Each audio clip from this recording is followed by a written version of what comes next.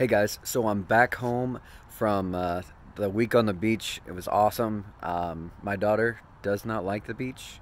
She thinks the sand is too sticky and that the ocean is not to be trusted. So can't blame her much there. But that being said, back home, I'm excited to jump back in. So I wanted to talk a little bit about Judas. Okay, a lot of times we don't talk about Judas. We don't even really think about Judas because Judas is the disciple that betrayed Jesus. And so I was thinking about him though, because a little picture popped up on my Facebook, and it said that religion says that, oh, I did something wrong, let me hide from my dad. And a relationship with Jesus says, oh, I've messed up, I need to tell my dad. So it's about this relationship that we have with the Father.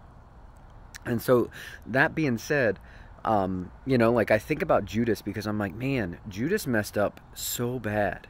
And yet he was told in front of all of them. He said, hey, Jesus said, hey, one of you is going to betray me tonight, this very night.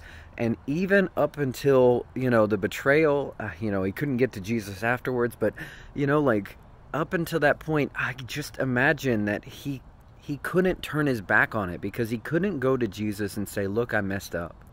Look, he didn't know the Father as a good Father. He didn't know Jesus. He knew Jesus kind of like the guy that the talents, if you remember the parable of the talents, it talks about how the one that had one talent, he buried it because he knew that owner of that talent, right, whenever he came back, that he was a hard man and that he, he didn't want to lose it.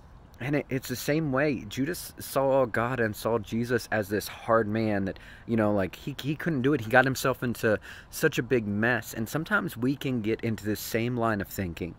We can get into the line of thinking, I've done so bad. God, I need to hide, right? Look, Adam and Eve, as soon as they, they messed up, and then God comes walking in the cool of the day, and they go hide. Anytime that we've done wrong, the first thing that we do is we hide. And, I mean, maybe that's not everybody, but I feel like that's a lot of us. And so we need to start to push towards, hey, I've messed up. I gotta tell my dad. He's gonna help me, right? He's not gonna be angry at me. He's not gonna hate me, but I need to tell my dad. So that being said, guys, I don't know what your perspective is, but I know that more and more, I want to move towards this perspective of, hey, I need to tell my dad. I didn't mess up too bad. He's going to help me. And so, that being said, hopefully that helps you this week, and we're going to get back into the swing of things. So, excited. Thanks for taking a minute.